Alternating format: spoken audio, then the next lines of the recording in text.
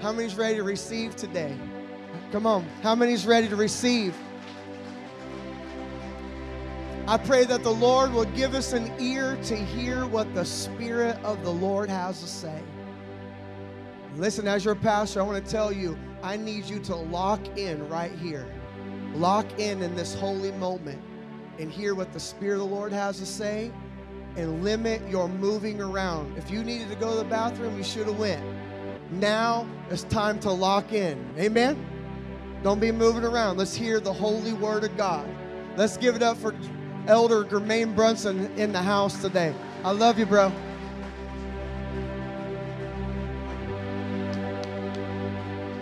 Can you do me a favor and give God the biggest praise for the greatest pastor?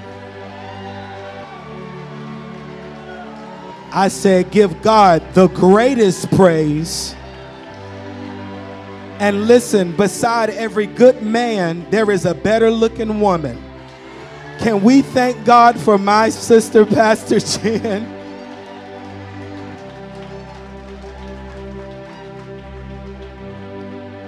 I feel in the book of Revelations, the Bible says that the testimony of Jesus Christ is the spirit of prophecy. I feel Jesus, therefore the spirit of prophecy is about to go forth in this place. Woo! So my life you have been faithful.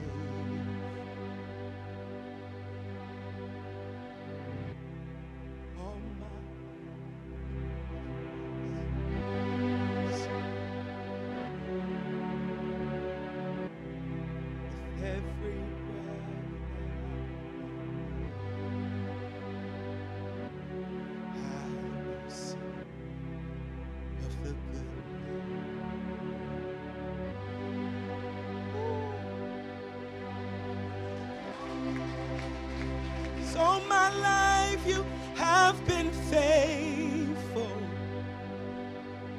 Woo. All my life you have been so.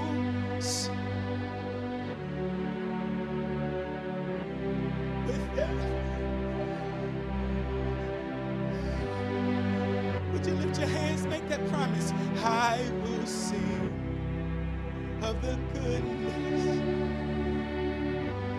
Your love keeps coming after me. I made a new song, but I just feel it. Your love keeps coming after, it's coming after me. When I get those hands up and do it.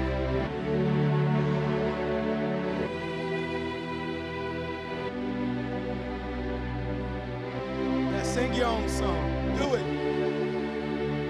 Come on, sing it. Sing it. Say your goodness. Woo!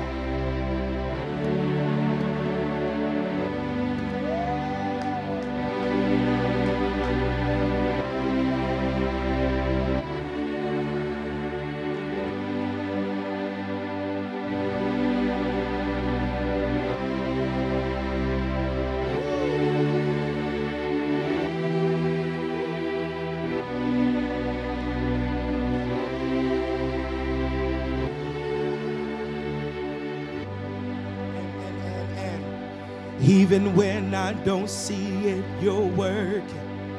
Even when I don't feel it, you're working. You never.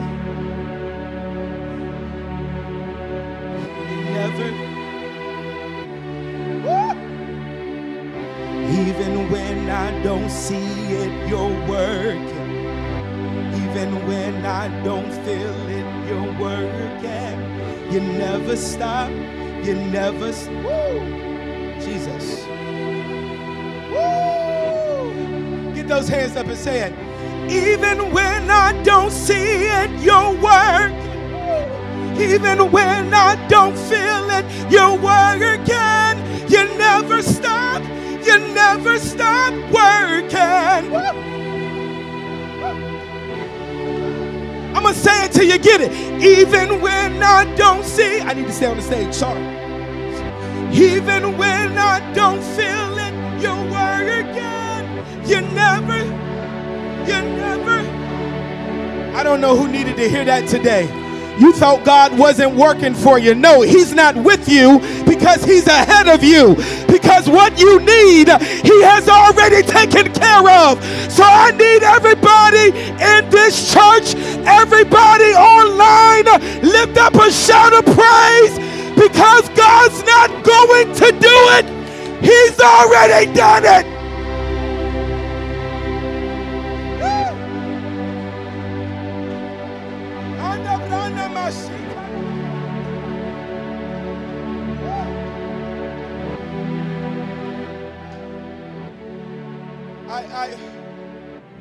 Father, we're so thankful for Revival Sunday.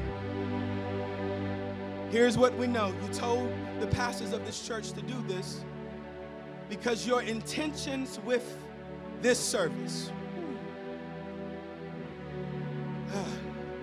and your intentions with tonight at 6 p.m. is really simple.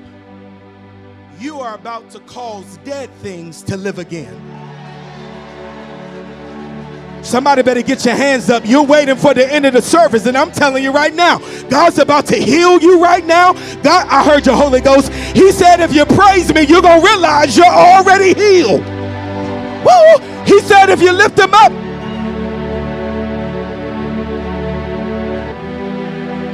Woo! Woo! Father, we're thankful. Get those hands up with me. Come on. We're thankful. Yeah, that dead organs are about to live again. I speak to that pancreas in this room and those watching online. You better get ready. The doctors are about to designate and diagnose you as a miracle worker. Your intentions today is to cause dead marriages to fall back in love again. So we're here for it all, God. We're here for it all. In Jesus' name we pray. Somebody shout amen. Come here. This is as bright as the lights get, right? Okay. I need an usher. She's about to go on a little trip. While you were singing the bridge of this song,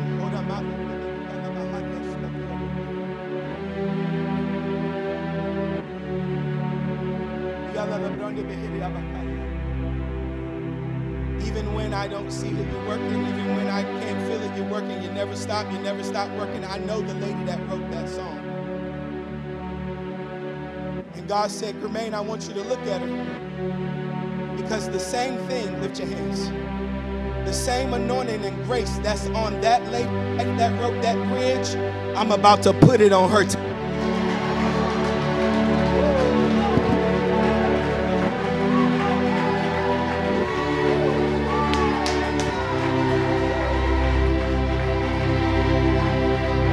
Y'all just excuse me. Can we thank God? Excuse me just for 1 second. Can we thank God for the greatest production team this church will ever have? Come on, you can do better than that because you can hear me because of them. You can see this dark skin because of them. Amen. We're glorifying you for lights today. Don't be weird. If it's in here, let's rebuke it. Every racism demon, not only do you have to get out of this house, you got to get out of this city. Don't be weird. So we're thankful for you, sound man. Couple of things. If there is a compressor on my mic, take it off. Okay? Because I'm going to shout and I'm going to get loud.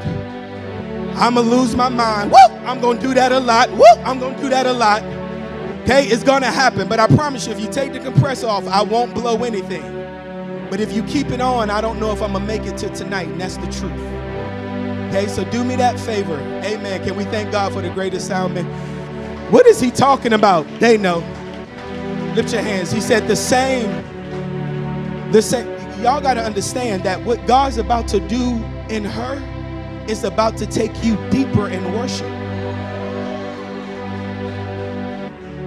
He said, Germaine, the same anointing that's on that woman that wrote that song is the same anointing that I'm about to place on her right now in this. See, every praise and worship team and musician, y'all should be screaming the loudest, because if she gets it, that means you are about to get it.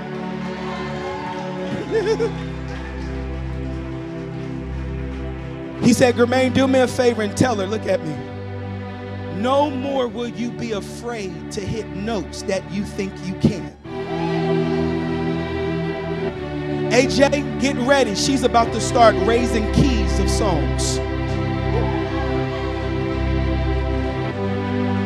God said, he said, tell her, Germaine, no, she can't, but I can. Oh. And God said, the moment that you take your step out of fear and anxiety of embarrassment, oh my God. God said, you're not going to walk on water. You're about to walk on the stones that the builders rejected. Get ready.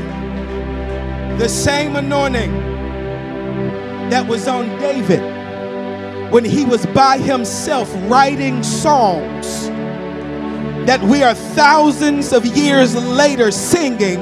God said, get ready. I'm about to take you into secret places where you are about to pen the songs of heaven. Lift your hands, lift your hands. There's a music project that's going to come out of this church. There's a music project that's going to come out of this church, and I'm going to help you do it. And the same anointing that was on that woman that's coming on her, that's about to come on y'all, guess what? She's going to help you too. Get ready. The anointing that you have been, this is why this mic was like this. I thank you, Holy Ghost. The anointing that you've been compressing, God says he's taking the limiter off.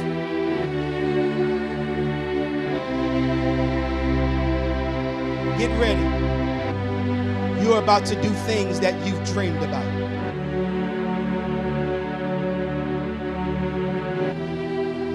Would you stretch your hands this way and open your mouth and start praying?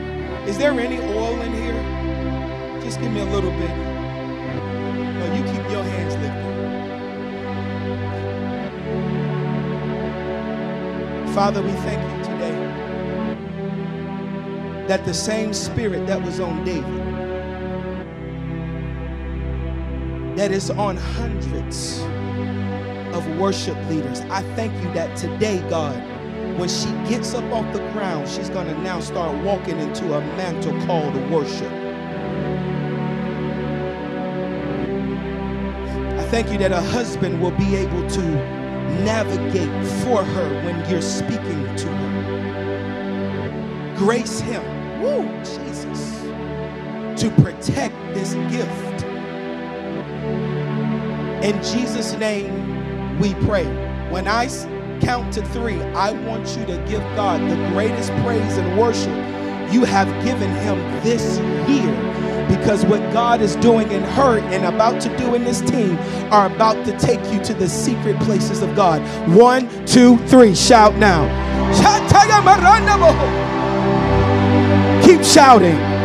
We rebuke you, spirit of fear. Keep shouting. Hey, we rebuke you, spirit of anxiety. Keep shouting. You will not be embarrassed to sing what's in your heart from this day forward, says the Lord. Give God a big shout of praise.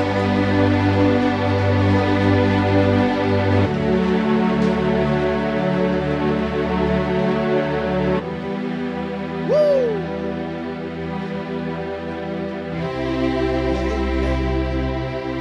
Waymaker, waymaker, miracle worker, miracle worker, miracle worker, miracle worker, waymaker, woo, waymaker, waymaker, waymaker, miracle.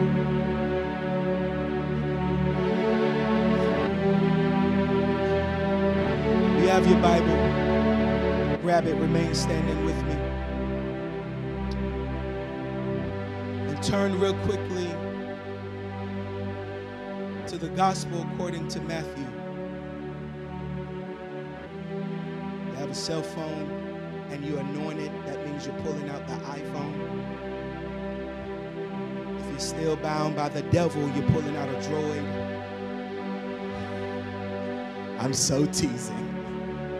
Just doing a little alliteration there. You know, Droid, devil, DD, amen, English class. God bless you. Before we read this scripture, I do want you to know that something unusual is going to happen tonight. Here's my recommendation. Don't come in here looking too cute tonight. This is a church where men wear Jordans. I feel like I'm at home. Don't wear your nice Jordans tonight. You will crease them. Something's coming on this church that is about to push you into another realm and dimension. This is Revival Sunday. Okay? So guess what? We're going to have revival. Watch this. How does that look? Well, you're doing it, so you tell me. I'm going to tell you. I don't know how it looks. That's been the problem. I believe that's why we haven't seen revival. Because everybody says revival looks like this and revival looks like that. But here's the moment. The moment you figure out something about God is the moment he transforms into something that you've never seen before. So when you say God moves this way, guess what? He said, nope, I did that. Now I'm doing something new. I prophesy. Lift your hands, Destiny Church. God's about to bring you into a new dimension of his glory. Okay? I'm going to try my best not to be here long because I need for you to go home, eat your lunch, pray for my saints. Listen, you know what? Every Kansas City Chief fan in here, I don't know what's going on. Except for your defense. Am I lying? Okay, I'm just making sure I'm not a lying preacher. Go home, watch a little bit of football, and come back in here. Let's go after God tonight, amen? Amen. Matthew chapter 7, and we will start reading in verse number 7. I saw it on the screen earlier, and I said, Lord, you are up to something. Matthew chapter 7, and we will start at verse number 7, and it reads, ask, and it will be given to you. Seek, and you will find. Knock, and the door will be opened to you. For everyone who asks, watch this, that's not the preacher, that's not your neighbor, that's not the people that's on platforms, that's not special people. No, for everyone, hit yourself on the chest and say, that's me. For everyone who asks, receives. The one who seeks, finds. And to the one who knocks, the door will be opened. I didn't come with a sermon today. I'm not really here to deliver a message to you today. I'm really here just to whisper in your ear what God is asking you to do that will become loud in your life. Here's what God is asking. You ready? God is saying, open the door. Open the door. As you take your seat, tell the person on the left and the right, it's time to open the door. It's time to open the door. I'm so grateful to be here with you today. I'm not going to lie, I've been having a blast hanging out with my brother and my sister. Can we give it up for them one more time?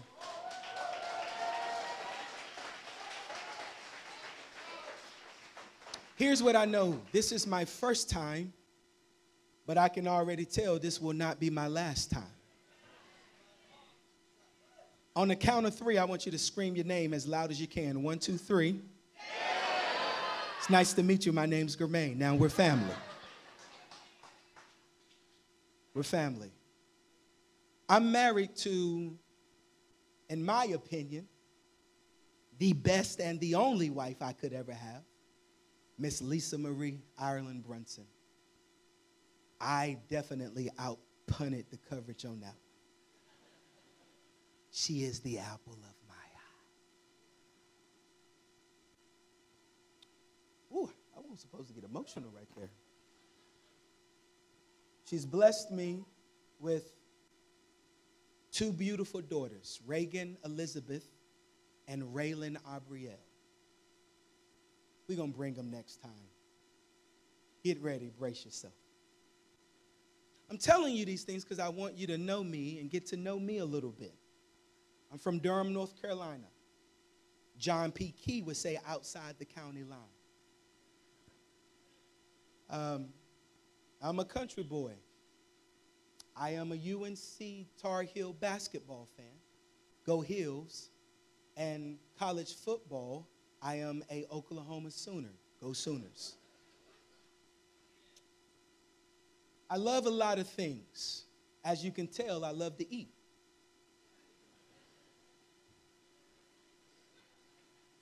I'm still cute.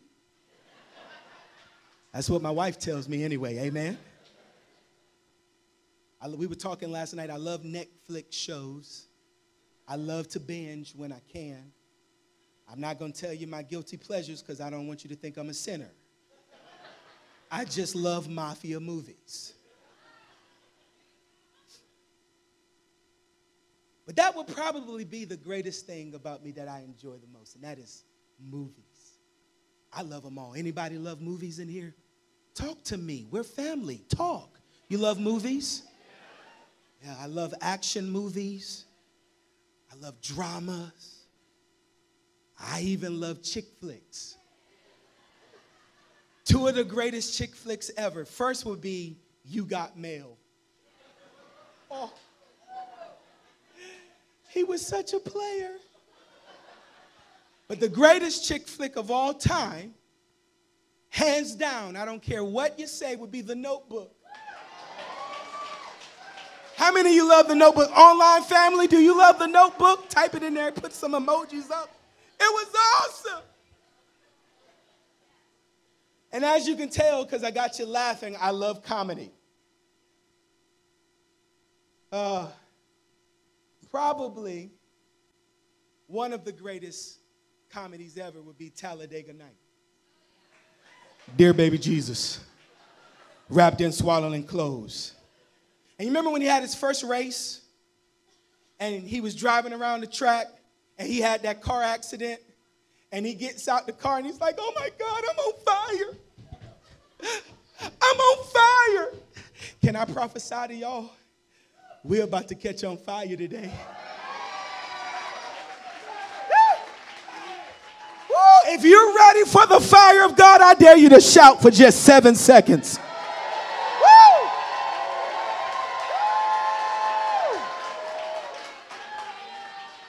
I'm on fire. He's running. I'm on fire. I'm on fire. And then his buddy over. What was his name? This buddy's name? Cal? Don't act like y'all don't watch this movie. Okay, we're going to call him John Doe, okay, just since we don't know. And he's like, he starts running. He's like, oh, dear God, please don't let the invisible fire kill my friend. I love movies. But not only do I love movies, here's one of the things I do to get away. I like to go to the movies. So glad Corona has lifted a little bit so we can get back into the movie theater. And it's a big event for me, okay? I buy my tickets like 3 days early, okay? I have it on my phone, and if the movie starts at 7 o'clock, I'm there at 5:30. Here's the reason why. I got to get my snacks. You understand? I go to a movie theater there. It's called Tinseltown, and they have the best chili cheese fries you can buy in your life. And then after I get it, you know, I have them put, I don't do the cheese, though. It's just too much cheese. But I have them put chili on it, and then I have them throw a little jalapeno peppers on it, and then I take black pepper and I cover it till it's completely black, and then I open up like 2 packs of ketchup and put it in the corner so that when I use my fork and I gotta drive it, you know, slide it up to get to my mouth and to get a little bit of that ketchup, and that's why I look like this.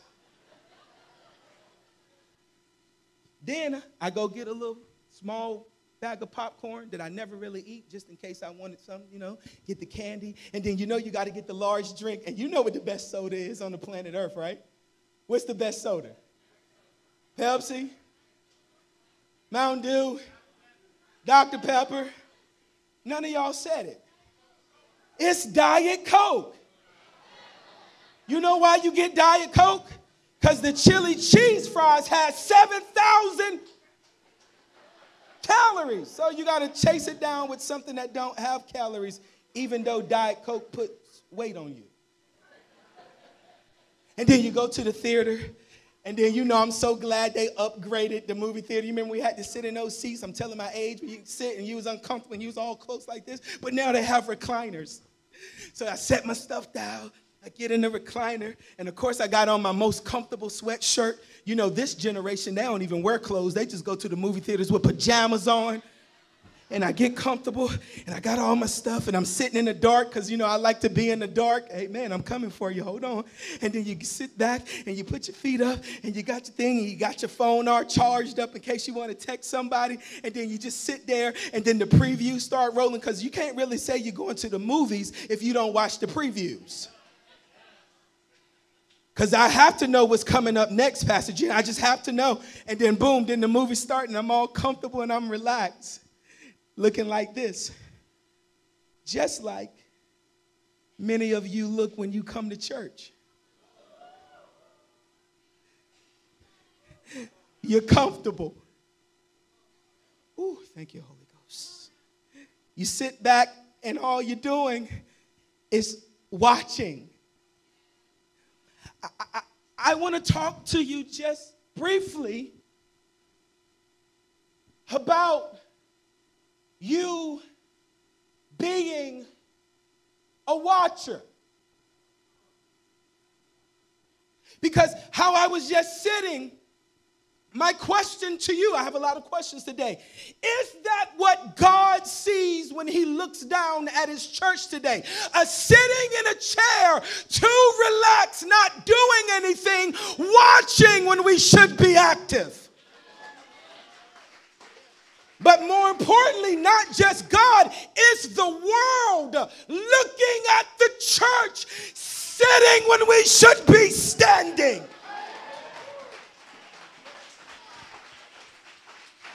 That's the question today. I believe, I feel the Holy Ghost in here already. Amen. That's the question today. Here's what God is asking you, sir. Here's what God is asking you, ma'am. Here's what God is watching all of our online family. You ready? Are you, 1, a watcher, or 2, are you a worker? That's the question. Are you a watcher, or are you a worker? Let's be churchy for a minute. Are you a spectator, or are you a participator? You see, because people that are watchers, they are movie goers. They go to the movies. Do you just come to church? There's a thing that I don't like. You know, I really don't like Rotten Tomatoes. You know, the app for the movies? They give opinions about a movie based upon their perspective. So then that makes them what? A movie critic. Here's the question God is asking us today. Are you a church critic? Sitting there criticizing everything when you see the problem but do nothing about it. Watchers are people who gives life permission to come at them, opposed to going after life, declaring life, you belong to me because I belong to God. Watchers are people who do nothing while they wait. You missed that. Watchers do nothing while they wait. Can I explain something to you about waiting? Waiting is an action word. They do nothing while they're waiting. And one of the major issues people deal with is that they sit and watch, refusing to get involved in their own movie called life. See, watchers have an ungodly desire called complacency. Woo-hoo, write that down. Watchers have an ungodly desire called complacency. Watchers enjoy living a comfortable lifestyle. Watchers enjoy living a comfortable lifestyle, a lifestyle that we were never created for. Let me say it like so you can get it. You were never created to live a comfortable lifestyle. And may I submit to you that watchers are people who have become comfortable with attending church. Watchers' end goal is to be comfortable. They have fallen in love with being comfortable. And because of this, the church has a difficult time rejecting comfortability. See, watchers are people who are bound by familiarity. And familiarity brings comfort. And if you are not careful, comfort will give birth to compromise. See, the church has become, oh my God, if you're going to write something down, here's one of them. The church has become familiar with the presence of God, but not desperate for the person of God. Oh, can I say that again? The church has become familiar with the presence of God, but not desperate for the person of God. And here's the heart of the Father to his children.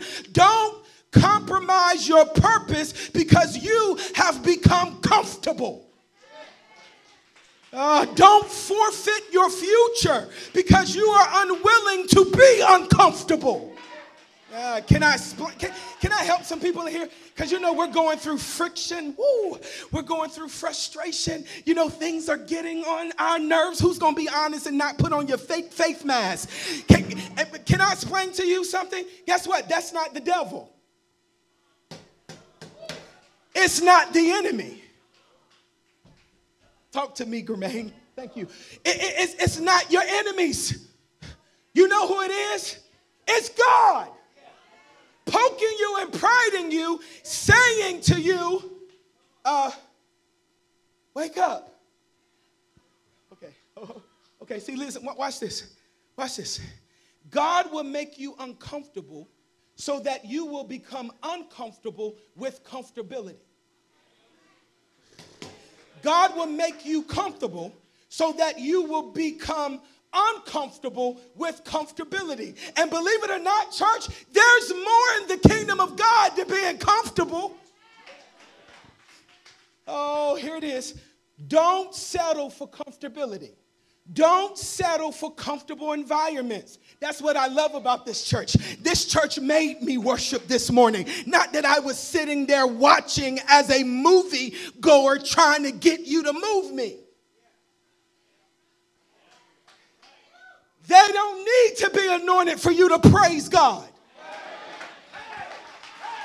They don't need to sing the right note to make you lift your hands. Oh, I'm getting in trouble now. It's okay. We already here. They don't need to sing your favorite song to make you say, God, you are good. God, you are great. I don't even need to feel anything to do that. All I need to do is think of the goodness of Jesus and all that he's done for me. My soul begins to scream. I need all the praisers. Stand on your feet and give God a praise. Whether you feel it or not, give him glory. I said, open up your mouth and give the King of Kings and the Lord of Lords glory. I'm meddling. Let me go here. See, some of you are waiting for you to feel something. And I submit to you today, if you keep on praising, eventually you'll walk up on God. You don't feel anything because you refuse to go deeper. Don't settle for comfortable environments. Don't sit in a chair that makes you too comfortable. You know why? It might put you to sleep. And sleeping people always miss because they enjoy slumber. See, let me commit this to you real quick. Settling, go ahead and take your seat. I'm only going to tell you that 2 more times. Settling is the seed that gives birth to unnecessary suffering. Settling is the seed, Jesus, that gives birth to unnecessary suffering. Here's what I need for you to repeat after me. And if you feel it, I want you to do what you know you're supposed to do. Repeat this after me. I will not settle. Woo! I will not settle. I will not settle. Woo-hoo. I will not settle. I've been here, but I will not settle. I know I should, but I will not settle. If you believe that, scream one more time. I will not settle for pain. I will not settle for sinuses. I will not settle for poverty. I will not settle for this house, that car. I will not settle for this position. You know what? I'm going to make you get, everybody stand up. Pull out your cell phone. Pull out your cell phone. Okay. Stand up. Pull out your cell phone. If you have Instagram, go to Instagram. If you don't have Instagram, that's okay. Go to Facebook. Don't have Instagram, go to Facebook. Okay? If you don't have both, Father, in the name of Jesus. Go to Instagram. Okay, hit the little search button. Hit the little search button. And at the top, I want you to type my name out. Germaine. Germaine. Y'all see my face? Okay. Go ahead and click my page. Do it. Now I want you to hit follow. Okay? Hit follow. For all you Facebook users, pray for me. I got too many people that's on Facebook, so they're trying to make me change my page. I'm going to have to move to like a fan page. Y'all pray for me because I just don't want to lose the people I already have. So y'all pray for me, but still click it because I'm going to figure it out, okay? You hit follow. Everybody following me? I'm going to follow you back. Don't worry about it. We're family. Okay, now I want you to go to the your story icon. Hurry up, we gotta move.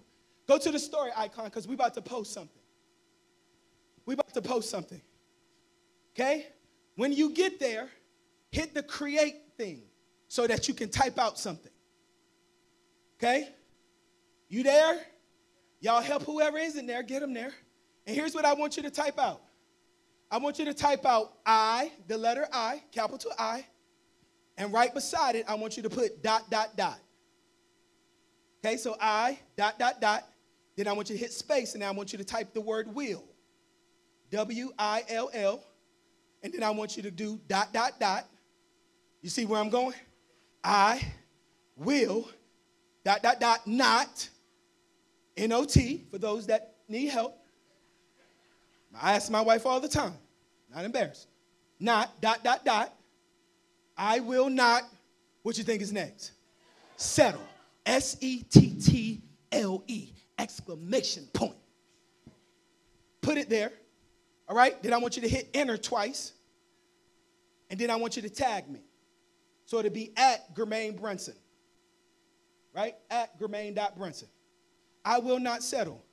Okay? And when you got that, go ahead and hit send and tell the whole world. You didn't realize. Every friend you have, smile at me.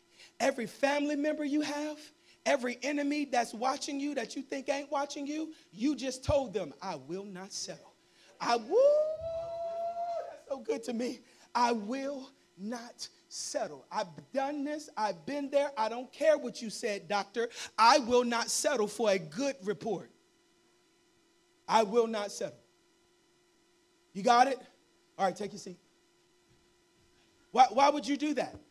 Because by the time you get home, somebody's going to send you a text message.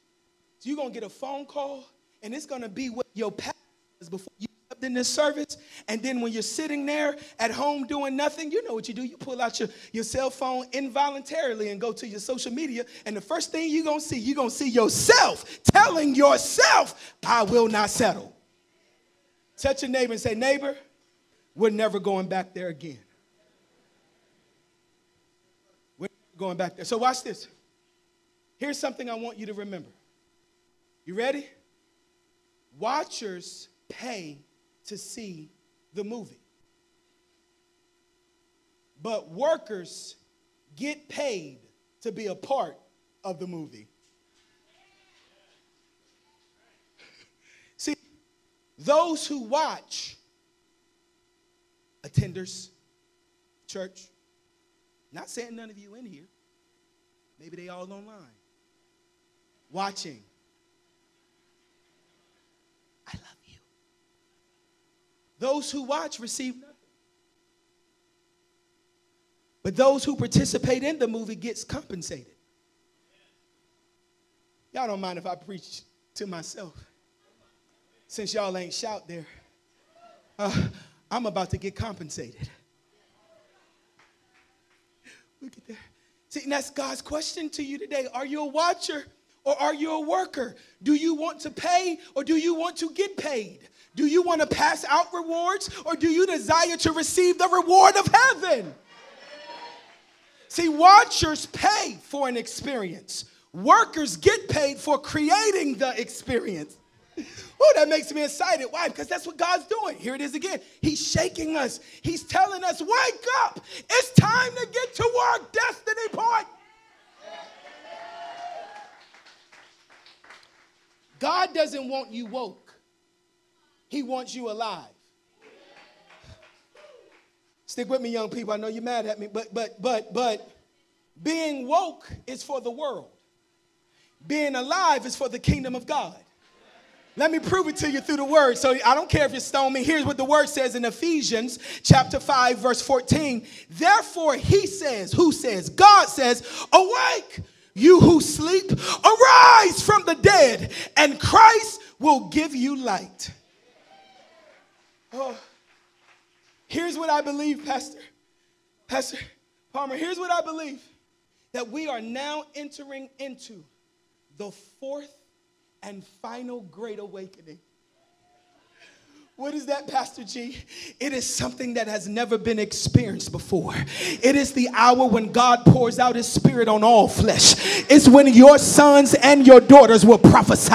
It's when old men will dream dreams and young men will see visions. It's when God will pour out his spirit on men servants, ladies scream, and maid servants. I come to tell you that God's about to put something on this church that the whole city and region will have to recognize. Because we are entering into the great awakening. See, watch this.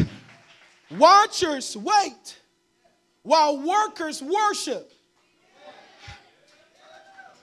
See, workers are willing, you can take your seats. Workers are willing to be uncomfortable as long as they get rewarded by God.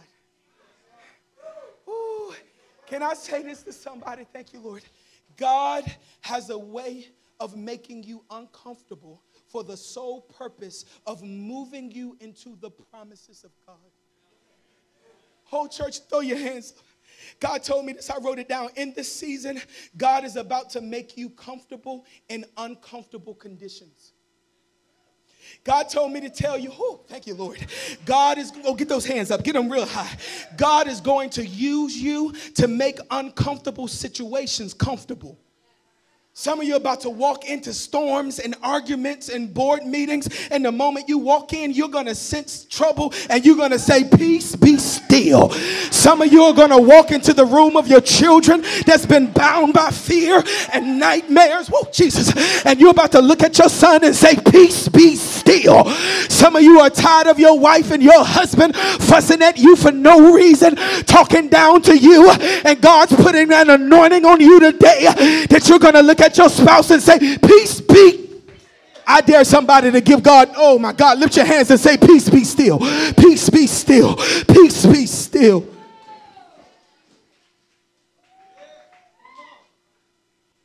Some of you have made the decision. I'm no longer going to be a watcher. I'm going to be a worker. But let's understand that there's people in this room that says, I don't care what that preacher says. I'm comfortable. Life is good. I don't need to change. I went to school, got the job, got the wife, got the car, got the kid. I'm good. I'm not doing anything different. And I want to submit to you today, according to God's word, he doesn't want you to be a watcher or a worker. He wants you to be both. A person that watches and works. Let's go to the word of God. Ezekiel chapter 3. This is what's about to happen in this church.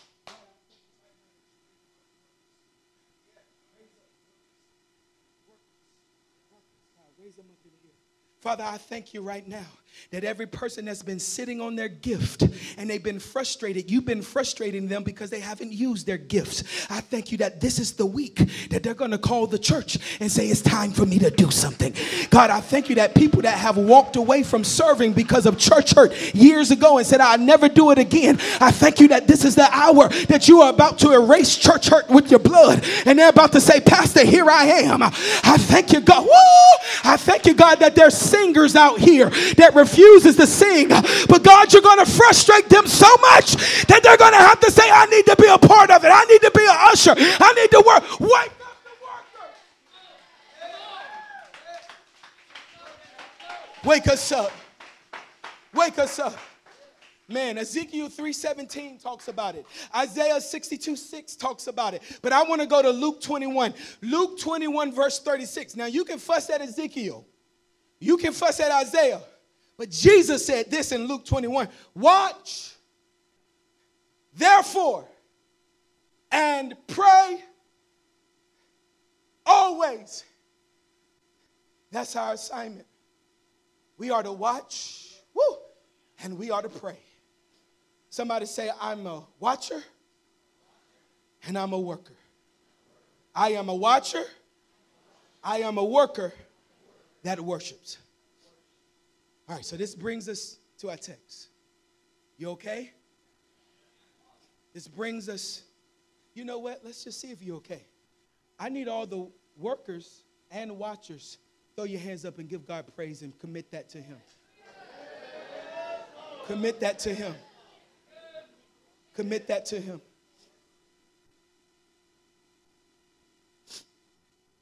It brings us to a text. Amen. Which is found in the 7th chapter of the Gospel according to Matthew, the tax collector. How many of you are so thankful for tax collectors? Put your hands down. I love how detailed Matthew was testifying about the life of Christ, online family. He started chapter 1 by giving us the genealogy of Christ, also known as the begats. Don't you enjoy reading the begats? Don't you lie. Chapter it's about the birth of our Lord and Savior Jesus Christ.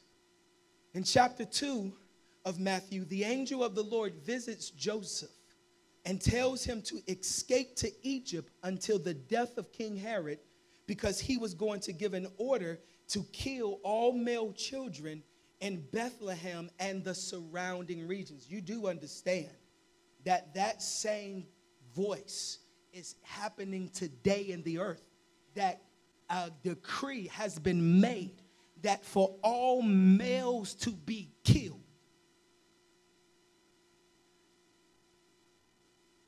That's powerful. You want to know why?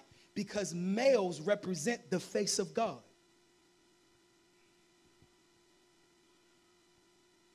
Women represent the face and the character of God. I just messed some of y'all up because y'all, what you trying to say, women are more important than men? You wouldn't be here if you didn't have a good woman in your life. You know, like your mom, your grandma, your auntie. Come on, the teacher. I'm helping some of y'all men with y'all's marriage right now. That ain't, it's funny, but it's the truth. Hold on. We're going to get all the way there. In chapter 3, the Bible introduces us to John the Baptist, who preached a simple message. Repent, for the kingdom of heaven is at hand. Lord, raise up John the Baptist in this church that will have a simple message. Repent, for the kingdom of heaven is at hand. This is also the chapter when Jesus meets his cousin, John the Baptist, and says, I need to be baptized. John the Baptist says, no, you need to baptize me. And Jesus said, no, for the word to be fulfilled, you have to baptize me. So the Bible says that he went to the river, and when Jesus went down in that water and came up, the Bible said what, y'all? That the heavens were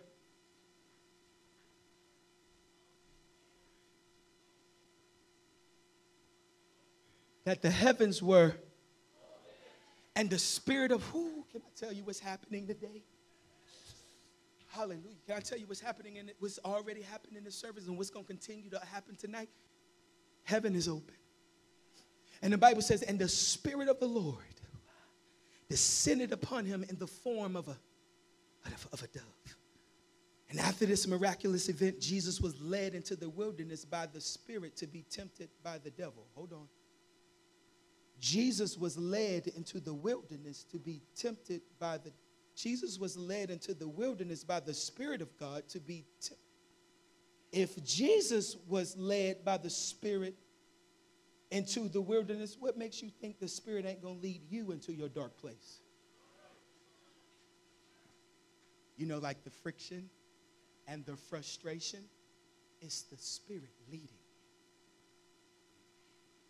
But see, some of y'all been giving too much credit to the devil. Can I tell you something? Watch this. If this beautiful couple says the devil is fighting us, and then to you, ma'am, you say the devil's fighting you, and then you, sir, say the devil's fighting you, guess what? Somebody's lying. Can I tell you why? The devil can't be in 3 places at the same time. So I submit to, oh my God, y'all should have started praising God. You should say, thank you, God. It's you that's about to do something in me. It's you that's ripping things out of me because you are about to pour into me from an open door. Let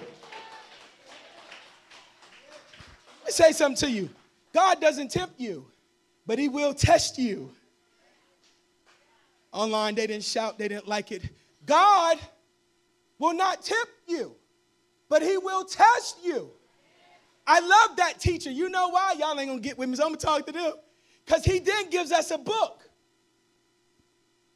He gives us an open book test that has every... Here's why you don't have your answers. You're not in your word enough. I hope you ain't clapping for your neighbor. I hope you're clapping for yourself. He'll give you an open book because he just tests you.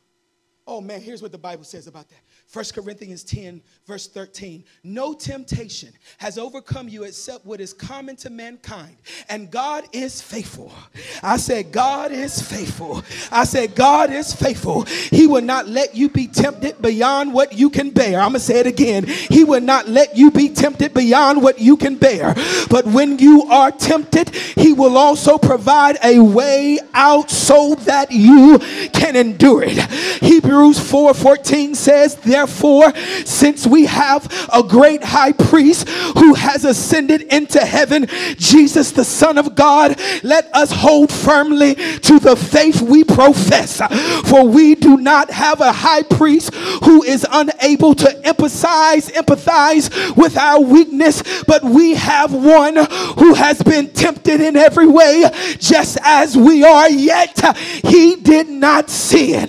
Let us then approach God's throne of grace with confidence so that we may receive the mercy and find grace to help us in the time of need. If you need help, lift your hands right now. God's putting on you grace. God's putting on you mercy. You can endure the test.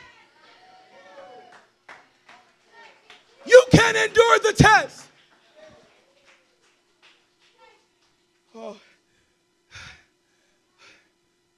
A lot of things happen in chapter 5.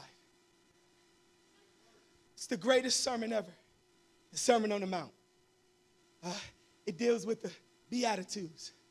Oh, God, let me see if anybody in here with me. Blessed are they that hunger and thirst for righteousness, for Germaine shall be.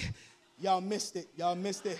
Blessed are they, that means you, that hunger and thirst for righteousness, you shall be filled. If you're hungry and thirsty for God, lift your hands. He's about to fill you. Chapter 5, it starts teaching us the law. It starts talking about anger, adultery, divorce. It starts talking about revenge. Yeah, God's going to help some of y'all forgive people today. That's why you've been locked in the chains and you've been in jail. It's because of your unforgiveness. God's about to set you free today. Somebody shout, open the door. Yeah.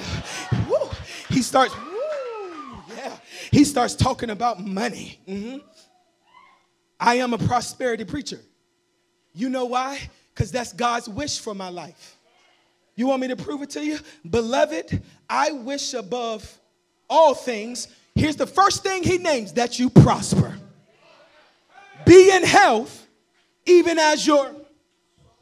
Yeah, he starts talking about money. He starts talking about anxiety. He starts talking about judging others.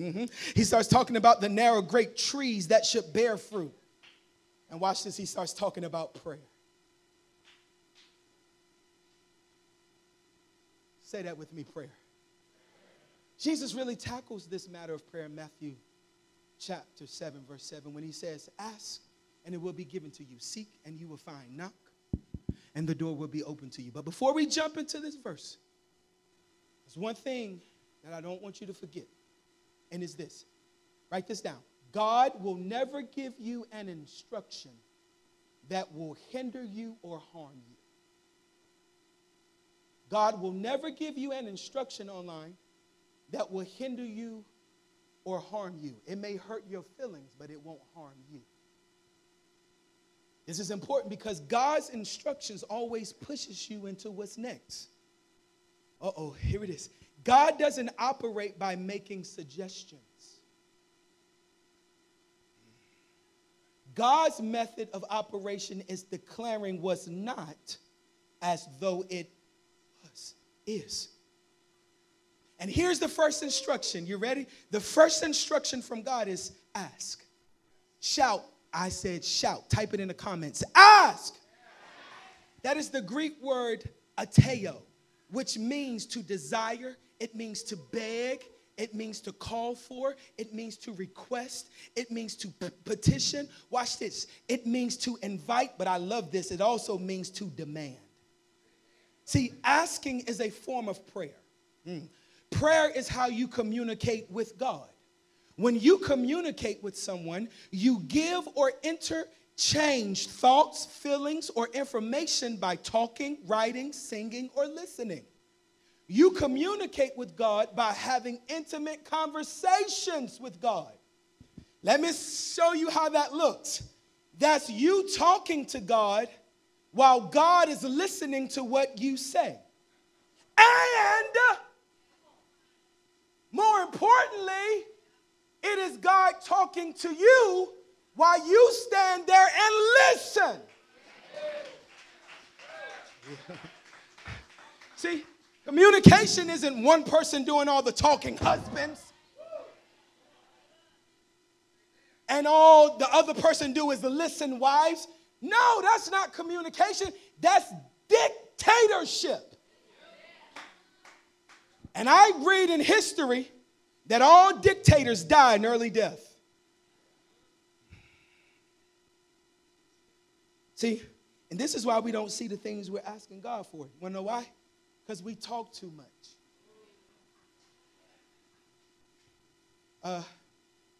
Maybe you can't hear God because you are speaking louder than he's talking. But when you understand prayer, you realize that asking gives you access. And who you ask determines the advantage you acquire. Can I encourage you today? Start having intimate dialogues with God, because here it is. You may want to write this down. This is good. Whoever has the king's ear can possess everything the king owns. You didn't hear what I said. Whoever has the king's ear can possess everything the king owns. Oh, I need for you to high five 3 people and tell them I'm his favorite.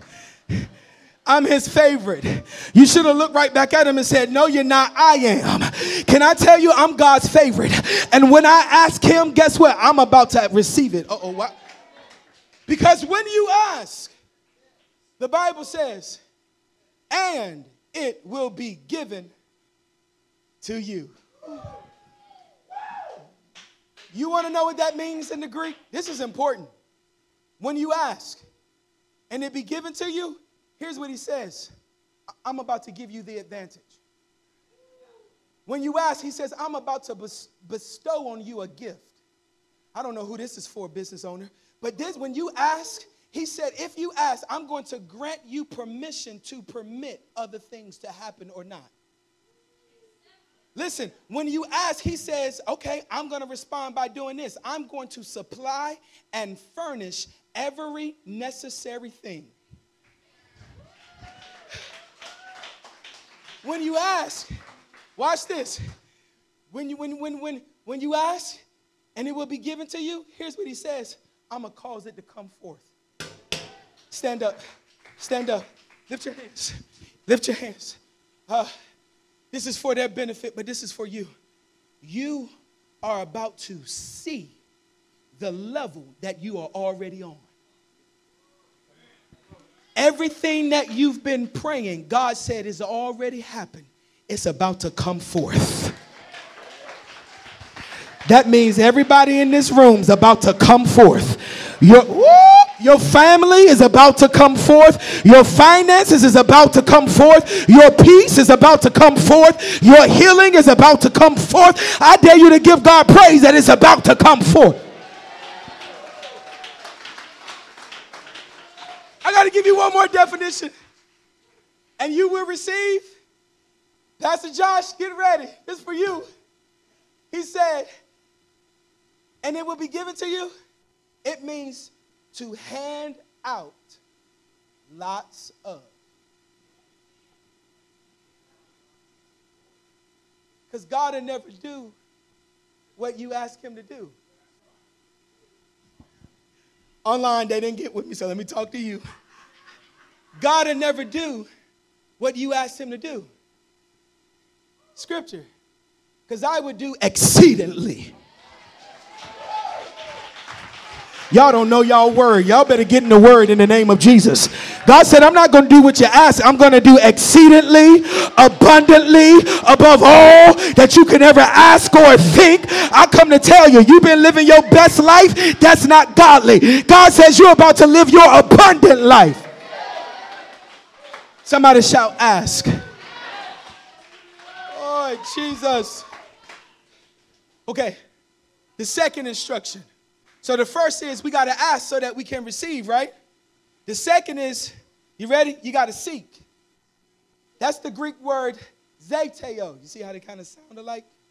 Zeteo, that means to go in search of or to try to find or discover by searching or questioning. But I like this definition. Seek means to pursue. Pursue means to follow in order to overtake. It means to strive to gain. It means to attain or accomplish. Watch this. It means to continue on a course or journey, here's where it gets a little different. It means to annoy, to afflict or trouble. When you're seeking, you are annoying something. It means to chase after someone or something. Okay, you guys ready? There is a difference between looking and searching. There's a big difference. Watch this. Looking requires no effort. Searching requires a decision. Pursuing demands an action. I'm going to say that again. Looking requires no effort. Searching requires a decision, but pursuing demands an action. Did you know it is possible to look at something and not see it? Most people will never find what they're looking for because they overlook it, failing to notice what's right in front of them. There's a medical term. I know we're in the medical city, so some of y'all are going to like this preacher. Amen. I'm glad. Amen. Hallelujah. There's a medical term called scotoma. This is mental blind spots that prevent you from seeing what's right in front of you. My fear is that humanity has been struck with spiritual scotoma. Failing to notice as you disregard and even ignore God when he's right in front of you. Here's why. You want to know why that happens? We want things more than we want God. Oh God, write this down. Don't desire things more than you desire the Father. Church, we have to stop looking for things and start looking for the King. Here's why. Because when you get the creator of all things, you get the things he created. Woo! Can I meddle a little bit? You okay if I meddle? Y'all know what that means? That's a Kentucky thing. I learned it when I moved there 3 years ago. Let me annoy you. There's some things you don't need to see. You can never unsee what you saw. Write this down. Seeing wrong things create wrong desires. Wrong desires produce ungodly cravings. Ungodly cravings are only satisfied by sinful activity. We're going to get it again. I like that it's quiet. This is God dealing with us. He's dealing with us. He's telling us to watch and work. Seeing the wrong things create wrong desires. Wrong desires produce ungodly cravings. Ungodly cravings are only satisfied by sinful activity. And the only way you fix this, you have to stop looking for things and start searching for God. See, looking creates a motive to search. Looking creates a motive to search. Searching sets in motion the desire to seek. You have to search it out for yourself. You have to go looking for it. You have to explore. You have to read and examine. You have to do some research. But don't be a professional researcher, because that then could move you into another spiritual disease called spiritual analysis paralysis. You want to know what that is? That is a disease that paralyzes. It is a disease that paralyzes a person by the gathering of too much data and analytics of that data. Let me explain what that is. That's the issue with the church. You want to know what it is? It's this. People know a lot about God, but don't have a personal relationship with God. Oh, but he made us a promise. He made us a promise, fam, that if we seek, we shall find. I'm just looking for anybody that's tired of seeking and you're ready to find. Here's what that means when you find. You are about to come upon it. Woohoo! That means you're going to be walking through your day and what you've been praying for going to show up right in front of you. It means that you're about to hit upon it. It means that the thing that you were searching for is about to search you out. That means that some of you haven't been looking for anything, but by chance, you're about to walk up on something you didn't even know was possible. You are about to find what you've been looking for. Let's put some Bible on it real quick. You ready? Matthew 6:33. But seek first the kingdom of God and his, and all these, watch your tone, Germaine, and all these things. Y'all missed it. You know how all these things show up? God, I'm looking for you. I'm looking for you, God. I'm annoying you. You know what? I made this determination a few weeks ago, family. I changed my name. I'm serious. I'm not trying to be funny here. I'm Jacob. I am the guy. I'm not going to let you go until you bless me. And some of y'all need to change your name today and say, God, I'm not going to stop seeking you until you find me. Okay. Sorry. Revival Sunday. Next time I'll come and be 32 minutes. I promise. I am. So the first instruction is what?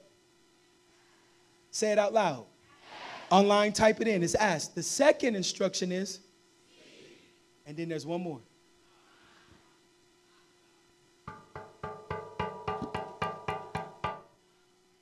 Knock.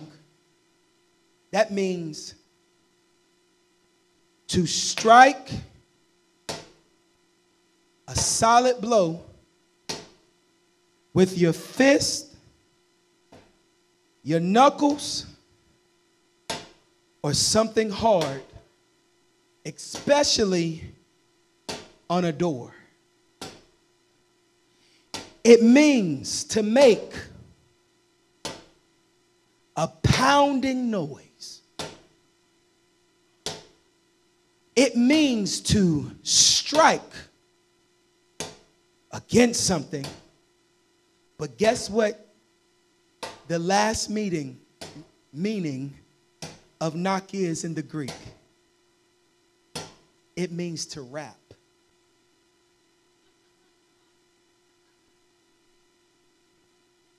R-A-P.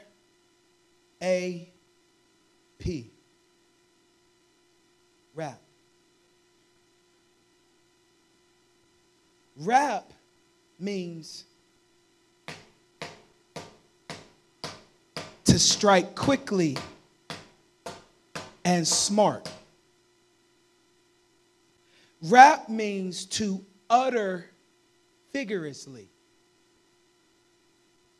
Rap means to communicate. Rap means to talk with rhythm. Rap, thank you, Webster, means to criticize. It means to arrest, to detain, to sentence for a crime. It means to blame or punish for a crime. God wants you to rap to him while giving the adversary a bad rap.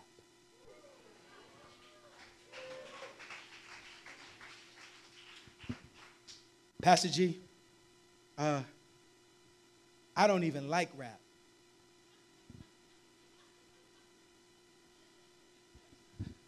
I don't understand it. I don't understand that language, nor do I get it. Some would say, though, but if I know a rap song, I only know one rap song, and it goes a little something like this.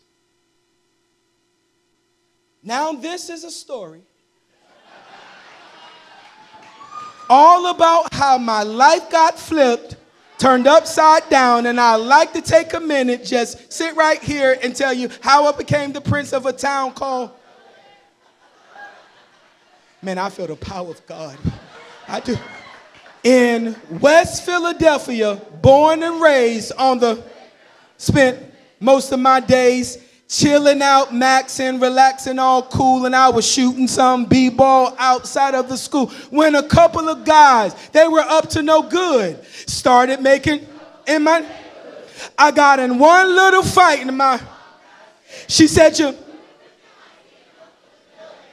I whistled for a crab, and when it came near, the license plate said fresh, and there was a dice in the mirror. If anything I could say, I said, nah, forget it. Yo, watch this, watch this, watch this. I pulled up to the house around 7 or 8, and I yelled to the cabby, yo, Holmes, smell you later. Looked at my kingdom. Hold on. I know you don't like it. I know you don't get it. You don't understand it. But if I know a rap song, I know that I looked at my kingdom. Y'all, I'm going to preach right here to you. I'm going to say it to you. I looked at my kingdom. You didn't realize that all the trouble you were going through was simply God building. I looked at my kingdom. You didn't realize all the stress that you've been under. It was God using it because you're about to look at your kingdom. And then I love what he prophesied. I'm finally there. I don't know who needed to hear that, but you've been trying to get to a place in God, and God's shouting at you today, you're already there.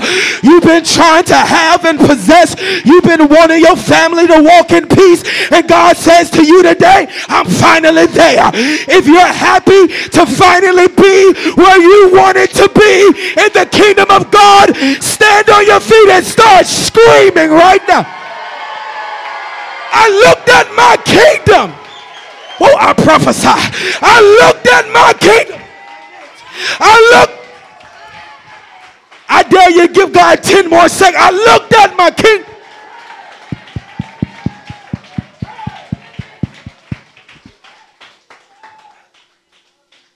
Stay standing. Stay standing. Jesus, if y'all got to go get your roast, go get it. I looked at, I'm serious, you got to go. You got to go. I'm going to go a little over 12. I only got 3 minutes anyway, so of course I'm going to go a little over. I'm sorry. But God's doing something. You know why? He's screaming at you today.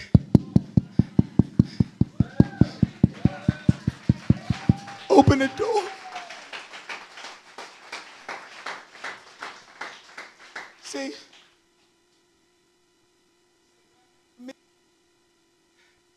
But before we jumped into these 3 points, God doesn't make suggestions to you. He's not he's not suggesting that you should rap. He's demanding that you should rap to him. Some of you gonna laugh, but I'm gonna prove it to you after you laugh. You okay? You didn't realize God made each and every last one of you the best rapper of all time. How was that possible? Because he gave you the best rap lyrics you could ever have. He started it with 150 rap songs. Let me see that hat. See, some of y'all need to get yourself ready for your concert. What am I going to rap? Well, this rap song is called Psalms 34, 1 and 3. It says, I will bless the Lord at all times, and his praise shall continually be in my mouth. My soul shall make its boast in the Lord, and the humble shall hear thereof and be glad. Oh, magnify the Lord, and let us exalt his name. Now, here's the problem. Some of you said it, but you didn't do it. That's what makes you great. That's what makes a psalmist great. It's not what they say, it's that they live what they say. I got plenty of them, and I'm just going to give you one for the sake of time. Can I give you one more? Y'all okay with my hat on? Because I'm rapping to the Lord. Now, if we do this last rap song, I need for everybody to participate when we get to the end of the song. Trust me, you know it. You just got to do it. You ready? Psalms 150. Praise the Lord. I'm telling you right now, if y'all was in my rap concert, I'm kicking you out. Crowd participation. See, that's what you don't realize. See, because we don't do what God wants us to do, we don't get what he wants us to have. This wasn't for you to read. This was to lead you into praise. Oh, okay, you ready? Let's try it again. Praise the Lord. Praise him in the sanctuary. Praise him in his mighty firmament. Praise him for his mighty acts. Praise him according to his excellent greatness. Praise him with the sound of the trumpet. Praise him with the lute in the heart. Praise him with the timbrel and dance. Praise him on string instruments. Praise him on flutes. Praise him with loud cymbals. Praise him with clashing cymbals. Here it is. Let everything that has breath. No, you said it. Let everything that has breath. Some of you still saying it. Do it. Let everything that has praise ye the Lord. I dare you to do it. Knock.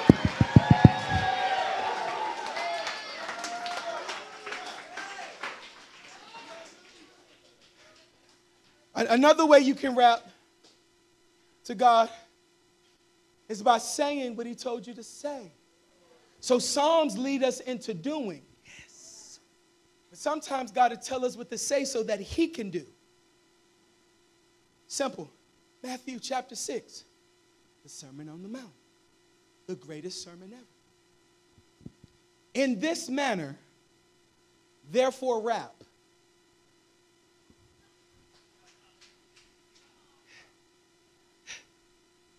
In this manner, therefore rap. You read it in your Bible, pray. Our Father, which art in heaven, thy on as it is. Give us and for as we forgive, and lead us. But for thine is the kingdom and the power and the glory forever. Scream it, amen. Woo, somebody shout open. I decree and declare that there's something opening over your life today. A businessman, I decree and declare that something is opening over your business. Mother and father, I prophesy to you that something is opening over your kids. Pastors and the staff and the leaders of this church, God has opened up heaven over this church. AJ, run up here real quick, buddy. Watch this. The word open has 88 different definitions. 88 different definitions. Can I encourage you that if you are willing to, God is about to respond to you at a minimum of 88 different ways. If you, we don't get that just yet. If you, the minimum response to this church will be 88 different ways. Somebody shout 88. 8 represents a new beginning. Throw your hands up. God is resetting everything about your life today. God is resetting everything about your family today. God is resetting everything about your employment and your business today. God is resetting keep the lights up for me. God is resetting everything about your community today. God is resetting everything about this church today and this city. If you would not.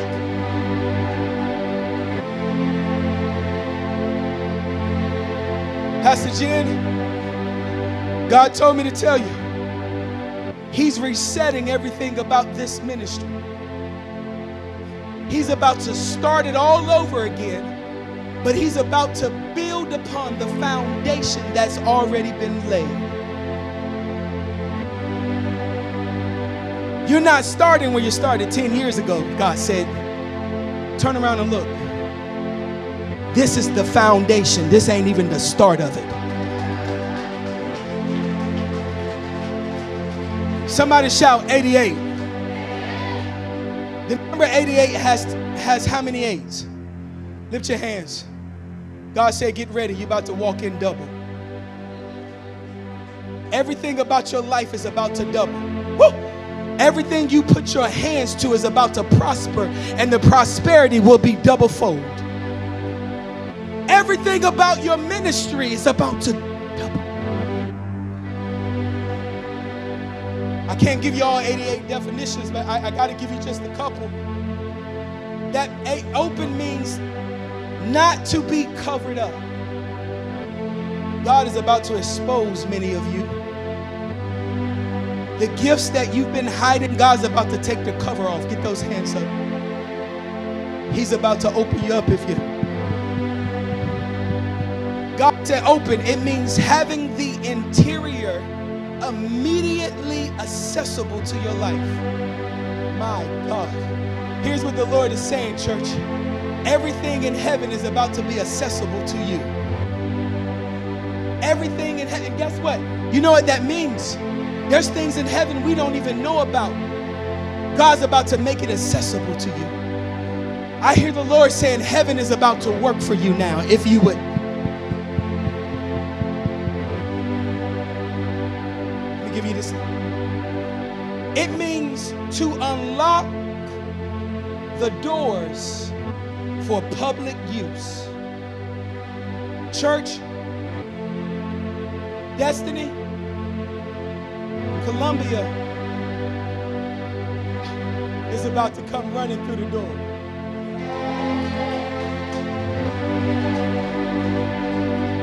Aren't y'all the young adults pastors? Young adults pastors? And whoa, could y'all look at Spirit of prophecy is here. I already told you, if you got to get to your roast, we love you. We'll see you tonight at 6.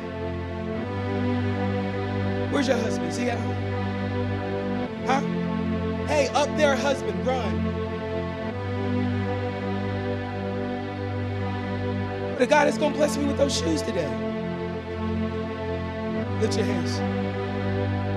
This is why I come out and worship, because in atmospheres when God speaks to me specifically, right? And it's always in worship in the house. It ain't necessarily when I'm by myself.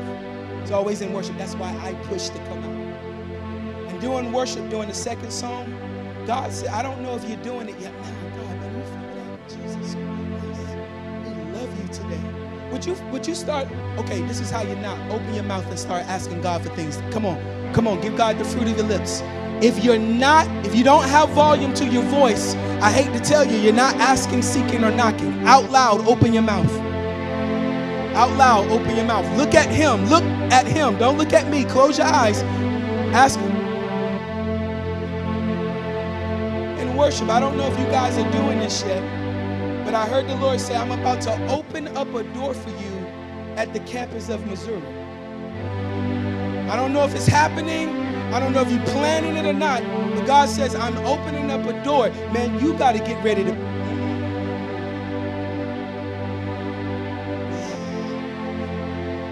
There's a door opening at that campus that is going to blow your mind at that campus. That's going to bring them into this building. God said, I heard the Lord telling me right now, he's about to use you as a wind. He said that your presence there would be destructive by nature, but it will be attractive by character. That God's going to use you as a wind to destroy the spirit of religion. And he's going to attract those that's been looking for more of his presence. Sinners that's been looking for God. They didn't even know it. God said, I'm going to use you as a wind. He's opening a door at that campus.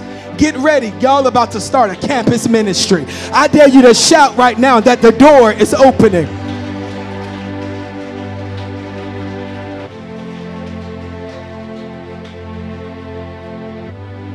An opportunity. When God opens the door, he gives you an opportunity.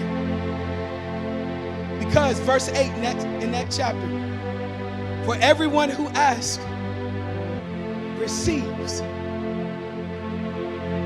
The one who seeks, you're going to find. And the one that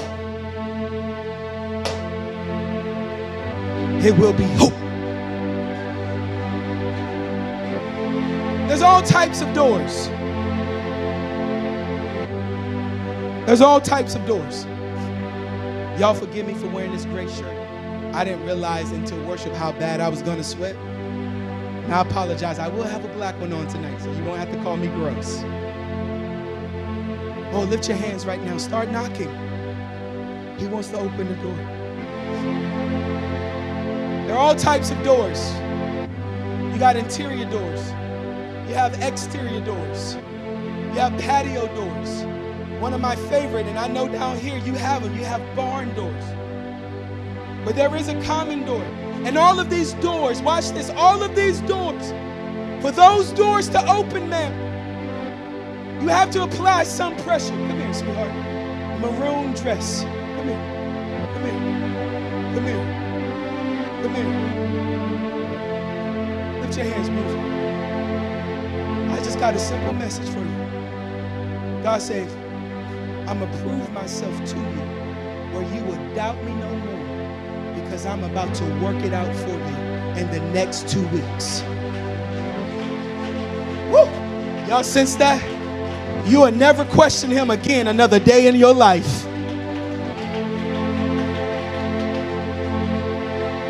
For those doors to open, it takes pressure, some form of pressure for it to open up. And you know what God's saying you need to do to get those types of doors open? Apply pressure. Well, how do I apply pressure? I ask. I seek. I knock. And then it will open. But there's one common door that we all love. The door that we don't have to open ourselves. That's called an automatic door. That's the door that when you're walking and the sensor senses your presence. When you walk up on the door goes.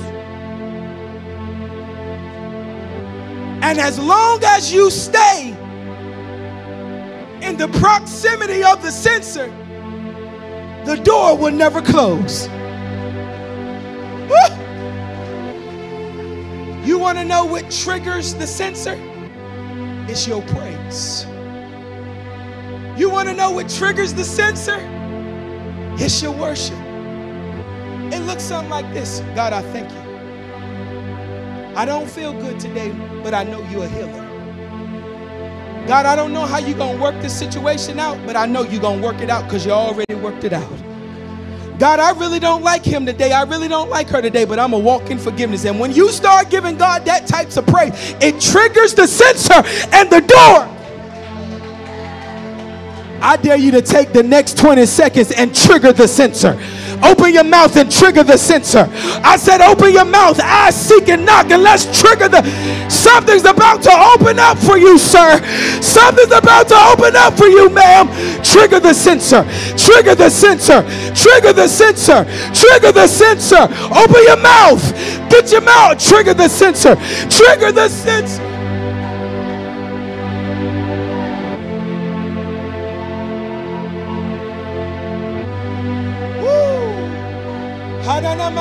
Trigger the sensor, honey. I'm telling you, God's about to work it out. Trigger the sensor. Trigger the sensor. What are you doing? We got to go home. You go home to a closed door. But I believe I'm in the room and some people watching online. I'm not going to stop praising you until you open the door. I'm not going to stop worshiping until you trigger the sensor.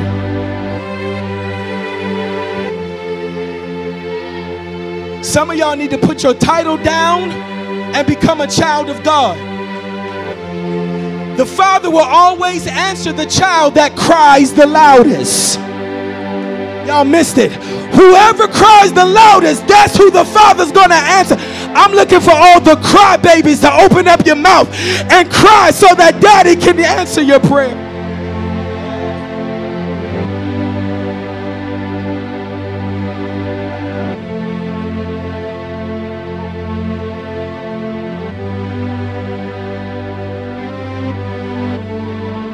That's it, honey. Let people look at you. That's all right. They're going to judge you when you tell them that door opened up for you. I'm telling you, sir, you've been waiting on a promotion. I'm telling you, open your mouth, and this week you may see it. Open your mouth so that God can open the door. Open your mouth so that God can open the door. Open your mouth so that God can open the door. Woo, Jesus. I'm telling you, it's open, it's open, it's open. I'm telling y'all, listen, the devil ain't gonna stop this prayer. Take the next few moments and open your mouth and get the prayer through. Whatever you've been asking for, open your mouth.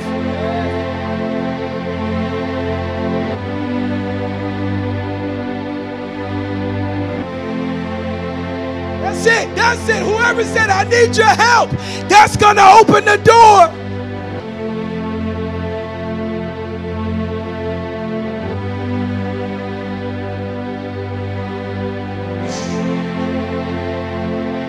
Dead things are living again. The door is open. Now watch this, watch this. Keep praying, but listen. Sometimes, some places, some doors, like barn doors, patio doors, exterior doors, Pastor Jen, they don't have a doorbell. So you gotta old school it. You gotta knock. But sometimes your knock doesn't capture the attention of what is happening on the other side of the door, because there's so much going on the other side of the door, they can't hear you. So what do? You gotta knock harder. Here's what God is saying to some of you. Why don't you take the moment and knock harder?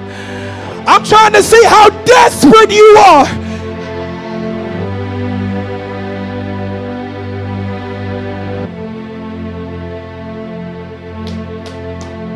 Let me in.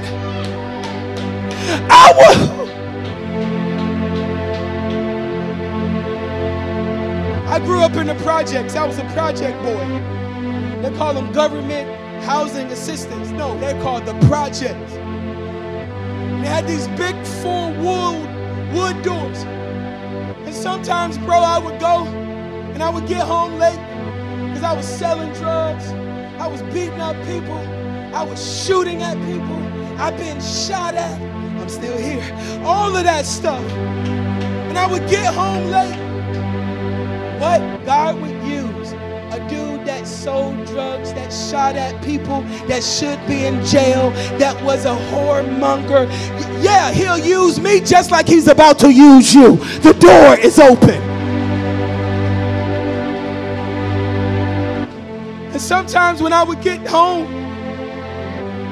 I would knock, and I didn't want to wake up the whole house. So, but after 10 minutes, my knuckles started hurting. You know what I started doing? Y'all better hear me prophetically. Let me. I want to get in. I want to get in. Some of y'all in here, most of you don't want to get in. Some of you want to get out. You want to get out of what's been binding you. You want to get out of having to have a glass of wine or a bottle of wine to go to sleep. You want to get out of smoking cigarettes. You're tired of smelling like smoke. You want to get out of smoking weed. You want to get out of shacking up.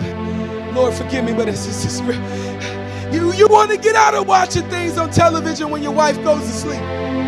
You want to get out of watching things on television when your husband goes to sleep. You want to get out of the past. And sometimes you can't just be like, God, I want to be free. He don't believe that. Because you said it over and over and over again. But here's what he will believe.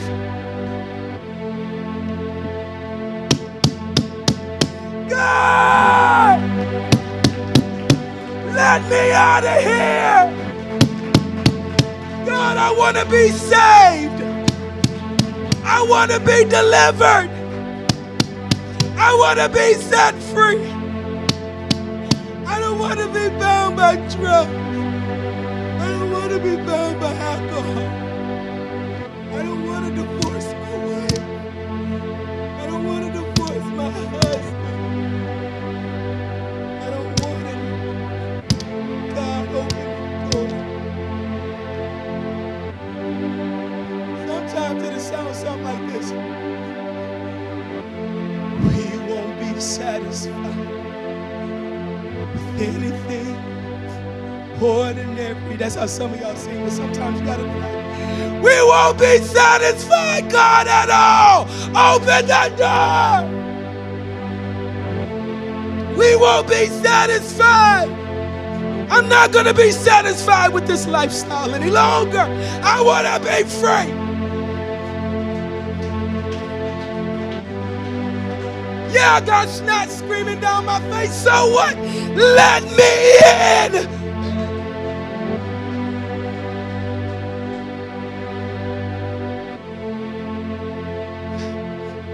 Here's what God wants you to do today. You missed it. You thought He wanted you to say, open the door. No. God is saying to you, sir, ma'am, teenager, how about you open the door and let me in? Here's the altar call. Some of y'all are bound by things that you can't get off of your back. Some of you are doing things that you have literally been trying to get set free from and you can't. You're tired of the old you. You're tired of taking medicine that they say you have to take all your life. You're tired. Here's what I hear the Lord say. If you are bold enough today to put your position down, your title down, and come to this altar and knock on the door, by the time you get here, you'll realize the door's been open the whole time.